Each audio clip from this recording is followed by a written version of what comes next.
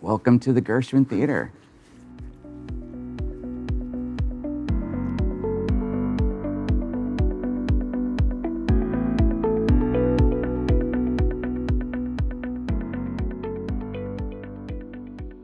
We're here today in the middle of a weekly work call. So we're getting to see the set in a state that the audience never gets to really enjoy because it's kind of in the middle of a number of different ideas here.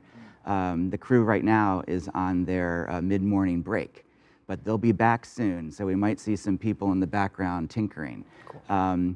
With any show, well, first of all, before I start talking, turn around and look at this thing. What do you guys think? This is have you ever been here before?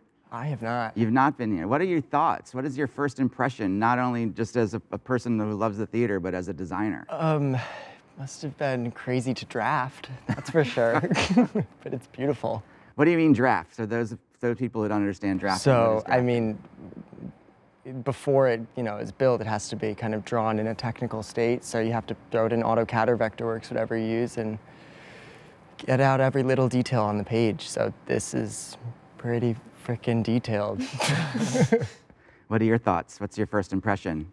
I've seen her before, but I'm always just struck by how expansive it is, how the proscenium melts into the audience and really includes the first few rows, and how the world is just built, even though the playing area is smaller. How just the world is built out is extremely impressive.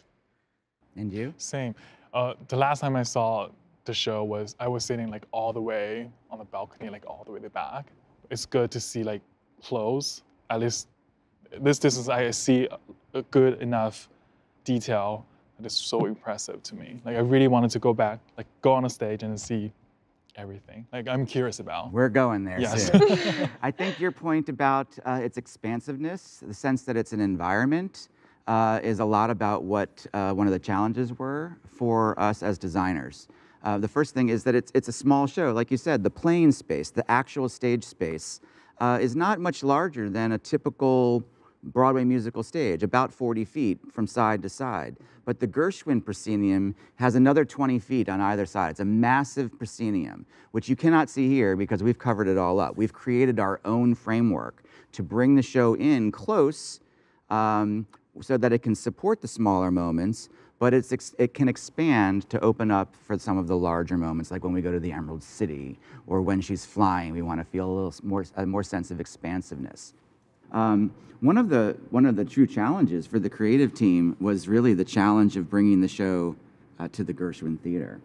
Now, this was something that was worrisome to some, but for Eugene Lee, who had conquered this space with the original production of Sweeney Todd, he knew that this space could be adapted and could be a place where a story could really be nurtured. And boy, was he right. The solution to that was, to as much as possible, to come out into the auditorium. We've added an additional framework out here, this large beam, which essentially creates another false proscenium all the way out here on the 15th row. So that even here, 20, 30 rows away, you feel present, you feel in it. And a lot of that is using the fundamentals of design, creating line, working about proportion, to understand that everything's based on a human figure and everything needs to center on that. A large motif of the design is this clock face, which you see kind of partially hanging in here at the moment. It's the original clock face from 20 years ago. It is incredibly fragile at this point, and you can see a crew member religiously repairing some of the small rips and tears. To me, the small rips and tears are part of the organic quality of how a design and a show can evolve through time. It would, of course, be, although expensive, possible to replace the clock face with a new piece of scenery. But it seems to kind of patina and age in a way that is fully supportive of the design. The design is intended to kind of weather a little bit, and in fact, as the wood weathers naturally and the paint chips a little, I find it to be a continuing evolution of what we've set in motion 20 years ago. These vines were pulled from some wooded area in Pennsylvania at the last minute. and found their way in here and got stapled to the walls. They've been treated so that they won't catch fire. But again, I love the sense that we use real materials. We use real wood. We use, of course, we also do some fake stuff because scenery is supposed to be lightweight and portable. But that we embrace real material, real steel, so that when it ages and rusts a little bit, and not unsafely, but characteristically rusts, it just adds a level of reality and a level of grit that pulls us right back to the story, because it's a real story about real people, even though it's in a phantasmic world. It's really about reality and people's emotions and love. And so we like the idea of using real materials to be able to convey that true story within the script. Let's get a little closer so we can look at some of those details up front. So now you're a little closer. What are your new thoughts? From back there, you were at arm's length, but now that you're here and you can touch it, what are your first impressions just even being right at this level? Usually, I feel like scenery loses its kind of beauty up close, but even from right here, it still has it. I mean, it's amazing. Everything has been treated with such care. I think that's a great point. Often scenery looks really good from 25, 30 feet away. We do design always, maybe not for the first row, but the third to fifth row. We always understand that the closest person is several arms length away. With careful lighting, you can often get away with making things not real, but they kind of look scenically painted. Or that's not what this design. This show looks great when you're 2 inches away or you're 200 feet away. And for me, that's what I love about it. And so I think your observation is fantastic and really spot on, that it's in how genuine it is that allows you to almost relax a little bit, because it's something you know and understand in the real world, and it allows that release for your mind to get pulled in. What are your thoughts? Just being able to see all the details, for example, like these lights in here and all scattered throughout the set, and the gears, it's crazy. It just feels like a complete world where everything is taken into account. Like you were saying about the gears on the wheels, just seeing those details and seeing how things move, it just feels very complete. I think it's a great observation, especially about the integration of the lighting, for example. One of the things that we do as set designers is collaborate with our colleagues, sound designers, lighting designers, and so forth. And this is a perfect example of true collaboration. Real estate in the theater is expensive in the sense that as we're trying to design and get all of our thoughts into one space, we're often competing for the area of the stage that's most meaningful to what we're trying to deliver to the stage. The set really needs to be there because of the proportion or the size or the location, or I need this piece to be downstage of this piece because the order of the scenes are this happens and then this goes out and then I got to be able to hear. Like, we're always navigating and negotiating real estate, especially down here at the proscenium, where the sound designer needs the speakers to be in a very specific spot so that it has even coverage, that everybody can hear the music and the lyrics. The lighting designer needs a follow spot to be just in the right place so that they can get the right angle to light the actor without lighting the scenery. We want a big puppet that's operated by ropes and pulleys where we see the crew pulling on the ropes. The integration alone of the lighting, the sound design, and the set design in this sliver of the world is a tremendous amount of work, and it's something that we continue to do and adapt as we bring the show on the road, because everywhere in a new theater, the speakers need to be in a very specific space to be able to cover the entire auditorium, and we have just worked carefully as designers together. We're very proud of the work that we've done on the proscenium, because it is really, it's emblematic of collaboration between design crafts. So it was a very astute observation. Thank you for that.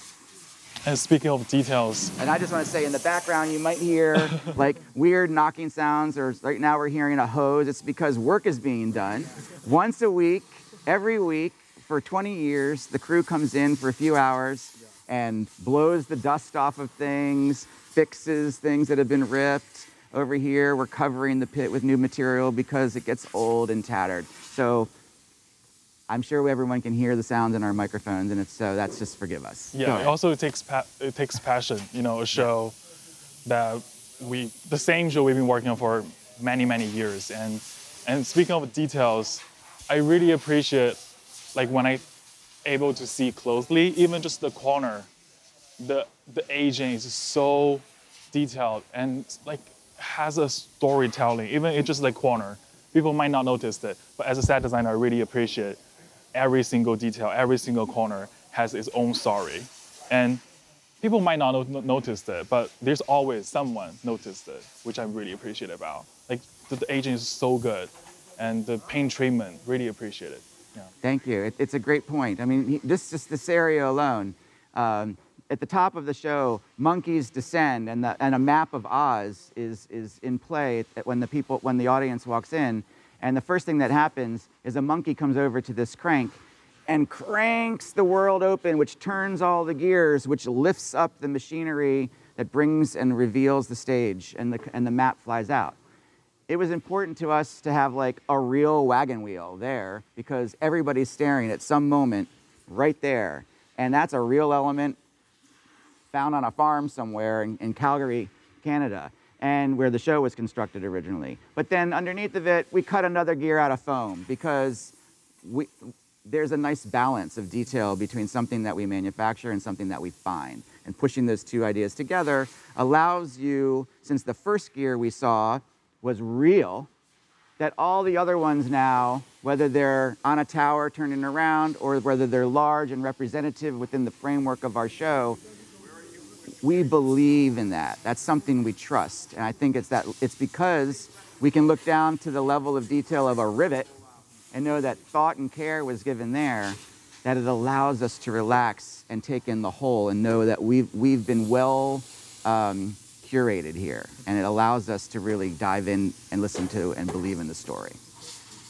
I think we should go on stage because that's where the real fun happens. A lot of people get to see it from this way, but we're going to get to go on there and take a look at it close up, even closer. So let's go that way. We're going to head through the pass door, stage left, onto the stage.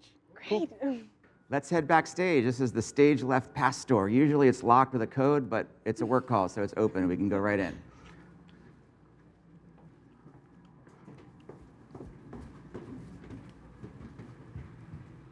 We're going to head over here. Let's take a moment here to see that this is how we enter stage left.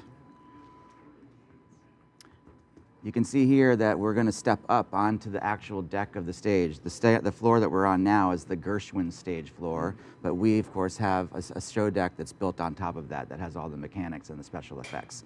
So we're going to carefully walk over here, hang out on stage left, and then we'll head on stage. It's a raked deck. I did not clock that.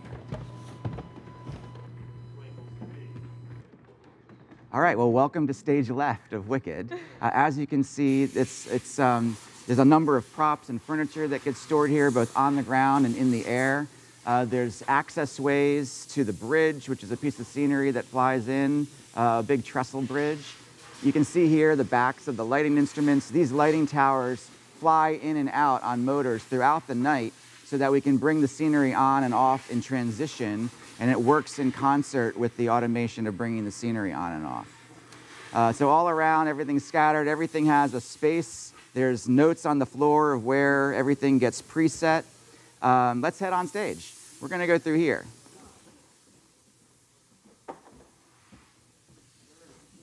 Please be careful of the hoses. Step over the hoses, and we're going to come right down here. There's a shelf there. You're never going to get to that. Let's kind of come right here. Welcome to the Gershwin. Oh my gosh. Well, let's just take a moment to breathe, because we've seen it from the front, but there's a really unique opportunity to be standing here in the warm lights, down center stage, 1,900 seats of the Gershwin out there for all of us. Feel the relationship of the actor to the audience. It feels very present. We're standing on a raked floor.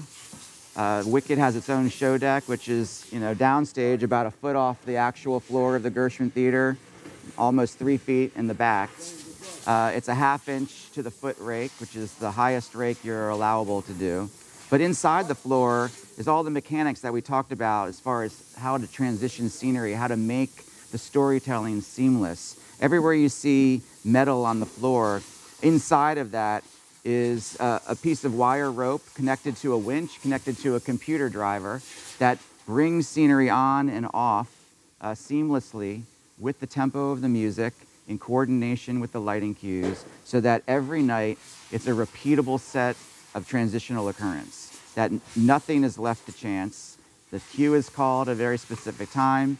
Everything works in relation to each other. Lighting towers fly out. Pieces of scenery come on. The lighting tower trails in behind so that when the piece of scenery lands, the lights can illuminate it. Meanwhile, other pieces can travel on and off, fly in and out, or come up through traps in the floor. Wherever you see slits in the floor or little gratings, that's an opportunity for us to introduce smoke, fog, light, wind, sound.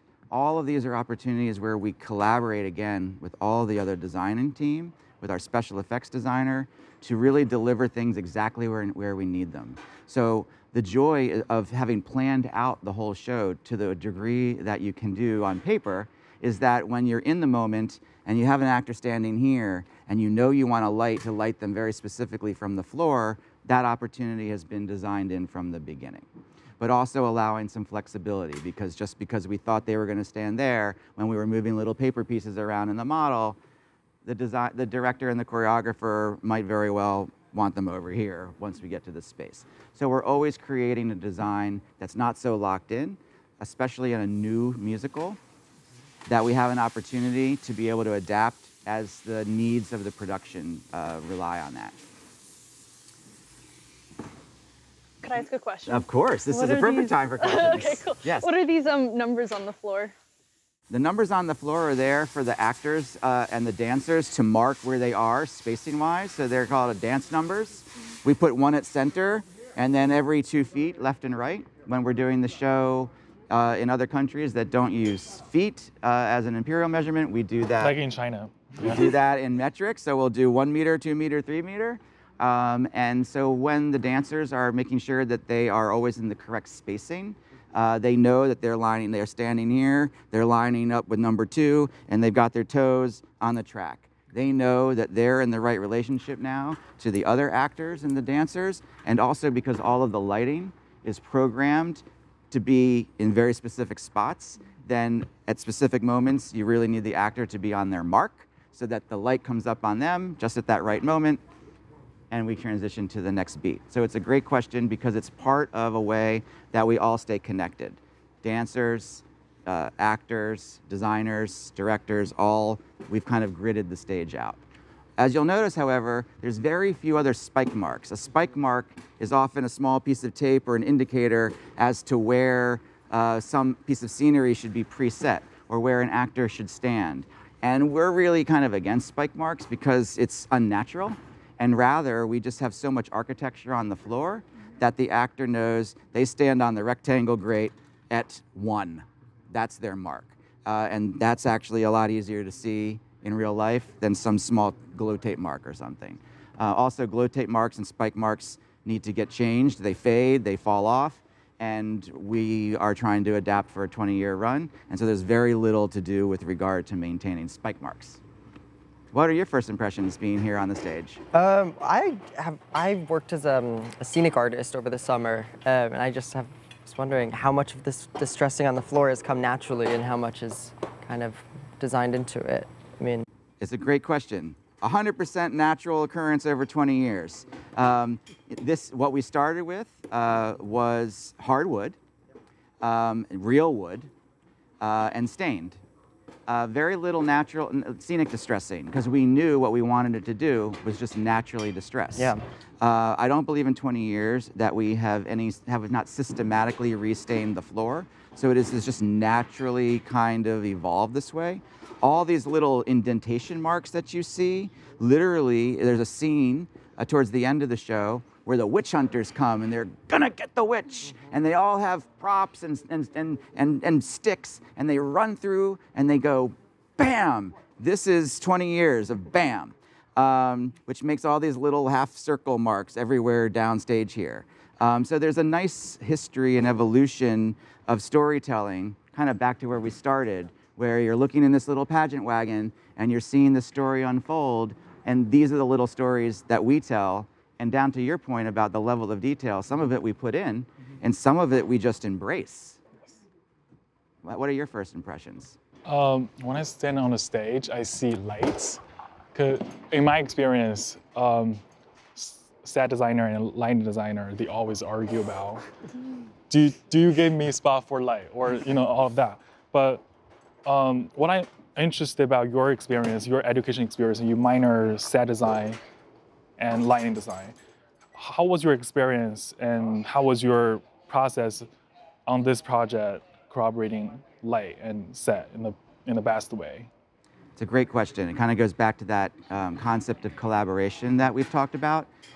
The first time you lay out the plan on a paper, you may start in a model, but eventually you have to quickly start to put a pencil and paper with a ruler into reality and draw the shape of the stage and start to say, well, we want a dragon here, we want a gear here, we want another portal here, we need some masking so we don't see in the wing, and we need lighting. And so from the first ground plan, we're not foolish. We draw a big rectangle, an appropriate size for the lighting equipment. We give a whole zone for lighting everywhere the lighting designer feels like they will need light. Ken Posner is a lighting designer and has been with us in those meetings since the first day when we were moving little pieces of paper around, and that we were inherently designing the set to be the palette for the lighting. We would be fools as set designers to just literally put our hands up and ignore the fact of the reality that we need light, we want light, and that there is a physical reality of how much space it takes. But there are opportunities to share three-dimensional space. So for example, the light ladders and the wings, which we saw the back of when we first walked in, it's important to be able to have strong side light. It's important to have lights that come in low, especially for dance numbers, to be really to lift the actor off the floor, to be able to light the human figure in dance and movement, but without lighting the floor or lighting the fog. Well, to do that, you need a light down low. But we can't have a light down low all the time, or else like the bed's gonna whack into it, right? Or we'd have to make the bed really skinny. Well, that's not a good thing. So we have the ability, this is not new technology, but it's afforded to us to be able to lift the lighting ladder out of the way, move something else through that three-dimensional space, and then bring it back down. So there's some space, as you talk about real estate, that needs to be dedicated to lighting, to scenery. But then there's other three-dimensional space that uses the other element of time, that in this moment in time, this three-dimensional space is occupied by lights, but in the next moment of time, it's occupied by a passing piece of scenery. And so we do need to think of the other element of design, which is time, and that there's a tempo of how things move, and how that two objects can occupy the same space, just not at the same time. All right, here we are, stage right, wicked set. I am standing in front of what we call the wizard apparatus. It's the Wizard of Oz head. When Elphaba and Glinda finally get to the Emerald City, their journey there is, of course, that they have an invitation from the wizard. And so this is the wizard's head. We're here in stage right. There's a lot of scenery stored overhead here, as you can see, because a lot of our largest pieces of scenery, for some reason or another, enter from stage right. In fact, there's a real reason, which is that the first theater that Wicked ever played in was the Curran Theater in San Francisco. It has no stage left space. It has a very ample stage right space. So even though there's plenty of room over there at the Gershwin, there was no room over there at the Curran. And that was the reality of how Wicked came about. So the items of scenery that come on from stage left are small things, small beds, benches, pieces of corn, little things.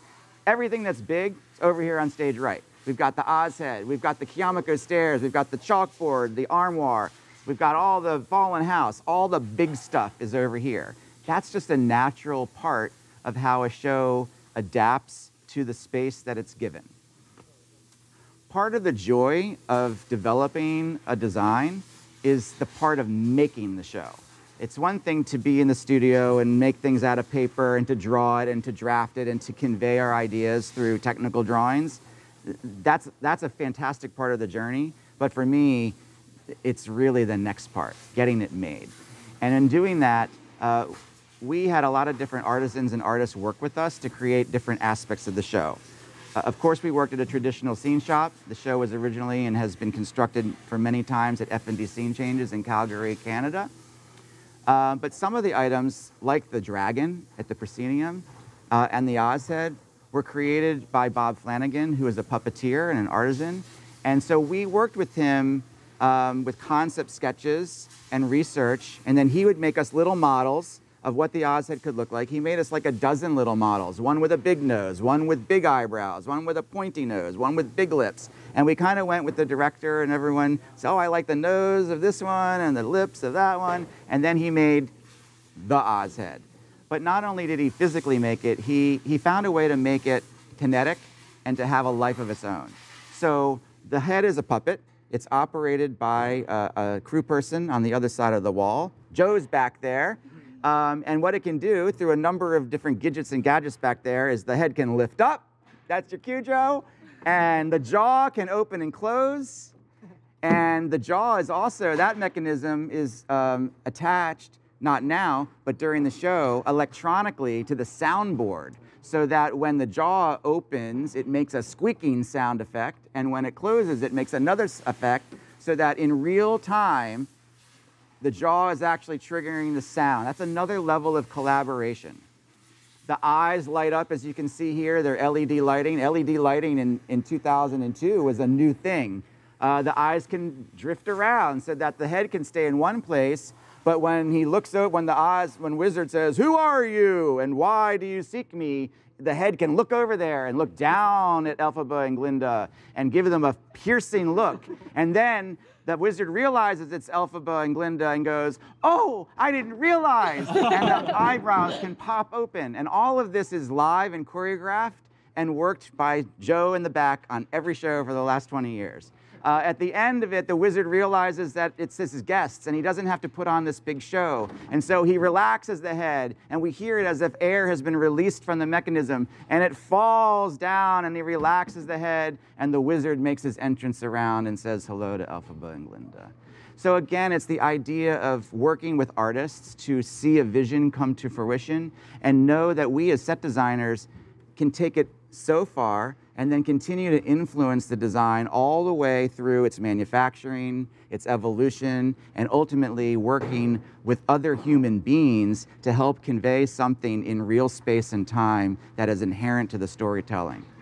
I like to use the wizard's head as an example of that because it's a real connective tissue from concept all the way to execution, and that it's also part of the living part of the design. Not only does it age naturally physically, but there are elements of the design that are inherent to the storytelling and have a human being who's helping to convey that story on a nightly basis. Over here on stage right, what are your first impressions? Let's start over here.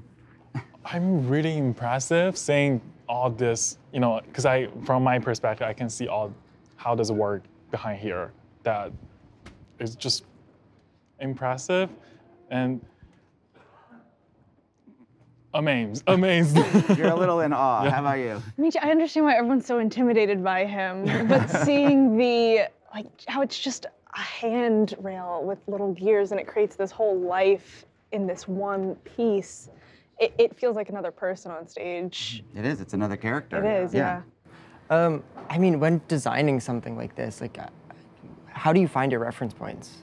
Like, obviously there is the head in The Wizard of Oz, but this is so much more than that in a different way. It's a physical, tangible being. So I guess, like, where did you start when you? That's a great question. Core research is an important part of the design process, finding specific elements that speak to you in some way. We did have access to the Denslow illustrations that are part of the original Wizard of Oz books. Those illustrations are a great resource for the simple whimsy of a line and what it can convey and how much expression there is in a simple illustration. We were attracted to those illustrations for certain aspects of Wicked. We also were interested in just kind of the circus glamour of it all, a little bit of the chaser bulbs, a little bit of the frou-frou, but clearly kind of applied decor, As we go around the back, you'll see that, again, like everything else, we just leave all the pieces and parts that make it work hanging out to be seen. We didn't, we just found real items to show what it takes to make it. As you'll see when we get around the back, that like we took an old tuba horn and made it appear to be like that's where the sound would come from. So that's like a prop person's fancy back there. But again, just the integration of the elements. There's smoke hoses in here to deliver the smoke exactly. Even though we have smoke in the floor, and we turn that on too, this piece travels from upstage to downstage on an automated track, and as it journeys, we wanted the smoke to be with it, and the lighting it. And so it's that integration, that level of detail on all of that helps us tell that story. All right, so now we are on the reverse side, the upstage side of the Oz head. This is where Joe was just standing. But there's a little platform here that trails behind that ultimately hinges up and becomes part of the decor. But he climbs up on here. The pedal operates parts of the Oz head puppet. There's a handlebar up there with a brake handle, and that's how it controls and has the gimbal to be able to operate the head. There's, as I mentioned, like tuba horns and other props that kind of are just all there to kind of give a sense of the whimsy of the makings and the workings of behind the wizard's head. Now we're going to head across the stage and down into the trap room. Okay, we're going to all walk across here. This is the crossover where the actors go. Normally here, all of the backdrops are in. There is a wire right here, so be mindful of that. And there's one on the other side, not to trip over that. There's lots of bright colored tape here, so you should avoid that area. But generally speaking, during the course of the show, there's a number of backdrops that play behind this that are lit, so our various backgrounds are composed by having really a simple, what we call the neutral drop. It's just a stretched piece of muslin that is just the backdrop. And in front of that, we have a series of ground rows. We have the Shiz University ground row, we have the Poppy ground row, the Emerald City, and so forth. We do that by having one lit surface and a number of silhouettes and shapes that we put in front of it to create the various backgrounds. So we're going to head this way. As you can see, as we go, one of the things that has been adapted and updated over the life cycle of the show is that all the old park hand incandescent lighting has been changed to new LED sources. So we've constantly evolving the show as technology evolves to keep Broadway truly the version of Wicked that is the penultimate. All right, let's head this way. Okay, so here we're back over stage left, and we're going to take our journey under the stage. Okay, this is a special staircase that was put in specifically for Wicked. There's a moment in the show, right after the cornfield moment, that Elphaba runs off, and her next moment is like 40 seconds later, coming up from the downstage trap on a lift to sing No Good Deed. There's not enough time for her to run all the way to the actual stairwell of the theater. That additional length of time was literally too long. We ran that as a number of times and decided that the only way to do it was to carve a hole in the floor and have her run, picking her dress up, huddling it all together, and race down these very steep stairs, which is what we're going to do right now to get downstairs. So come with me.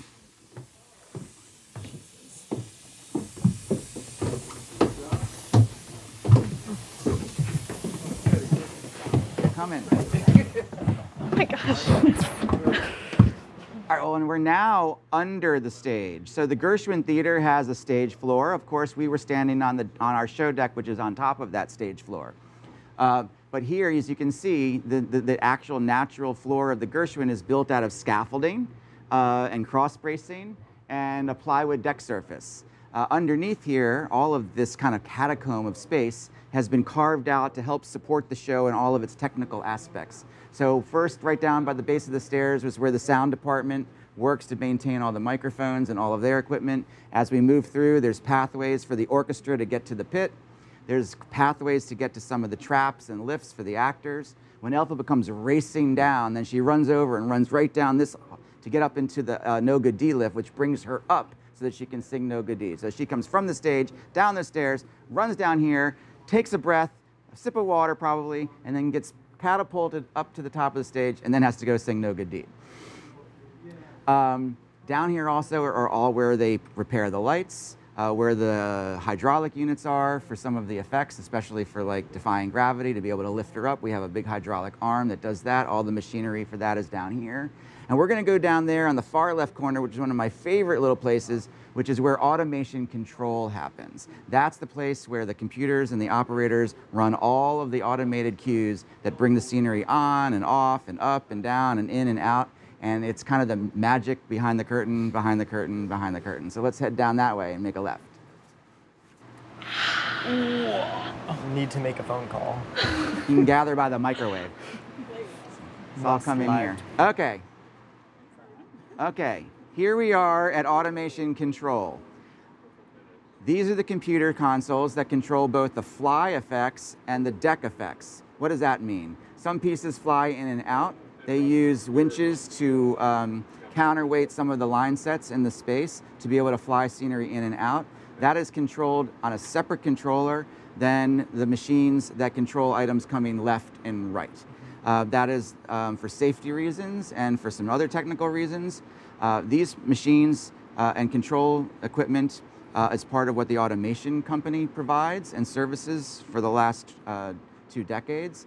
The technology is robust. It controls winches that are throughout the building, machines and motors that can be controlled electronically in very precise ways. Automation is a fascinating technical element of design. It adds that other element of time within space. It allows us to create a physical narrative of how we move the scenery on and off that's in perfect concert and synchronization with the music, the musical director and the stage manager and the lighting cues. All of that is integral to work together. And there's technology, of course, behind that. It's computer-controlled technology, but also there's a lot of knobs and buttons that allow us to be able to manually control any piece in case of emergency or just in case of maintenance, and that's what's happening right now. They have screens here so that they can have video feeds of what's going on from the front of house camera so they can see from the front, but they also have other cameras that are from the side wings or over top so that they can watch all of their automated scenery come in and out safely, and they can see if there's an actor standing where they know the piece is going to fly. They can stop the piece. They can alert the stage managers. They have control over everything as it unfolds in real time. Machines are machines. Sometimes they break, and so no show is the same. Sometimes there's instances where something starts to move, but it's not happy that day, and it stops moving. And that's why the operators here have to be literally on the edge of their seat, being 100% in tune, because there's a lot of pieces moving all the time, and they have to keep their eye on all of that. So we rely on our crew to be mindful of that, and also to be very active and engaged in the storytelling themselves. They have to be 100% in tune with the actors. Any thoughts while you're down here? It's a lot of buttons. It's a lot of buttons. That's absolutely true. Is this the wicked button? That is the wicked go button. The green button is go, and you don't want to hit the red button because that means you're stopping something abruptly. But every time the stage manager says go, or in fact for automation we have these cue lights here. There's red, there's blue, and there's yellow. And so the stage manager over the headset system will say, stand by for automation cue 100. They'll turn on the red light as a warning, and then they don't have to say anything else. When the red light goes out, the operator hits the button. That's a very simplified version of how we automate the show, but ultimately then the operator is watching the screen, watching the video screens, and making sure that everything is functioning as each cue is established. Let's head this way. All right, so that's the trap room. That is the underbelly, and where a lot of the crew actually are down here during the show to facilitate the work of the show. We have our automation crew. We have a crew people who are actually fixing lights all the time to make sure that we always have a healthy lighting rig. The automation department is here, as we met. The sound department. The musicians are just on the other side of that wall in the orchestra pit. This is a buzzing beehive down here over the course of the show. Wardrobe is located on every corner. People rush through here with costumes for quick changes. The actors cross through here. It's just it's a full of activity during the show. We're going to head out this way. We're going to head down the stairs and head our way out to the stage door. I will let you leave.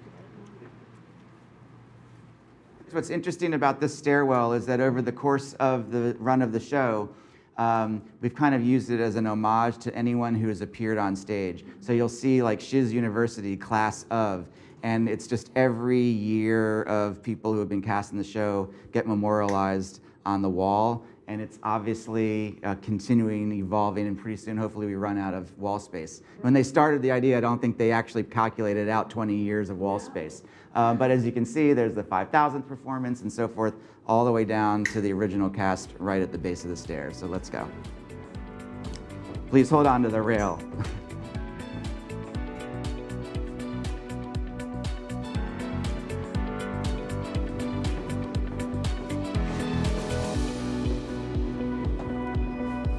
It's really about the extended family and the alumni that have made the show such a joy to be part of.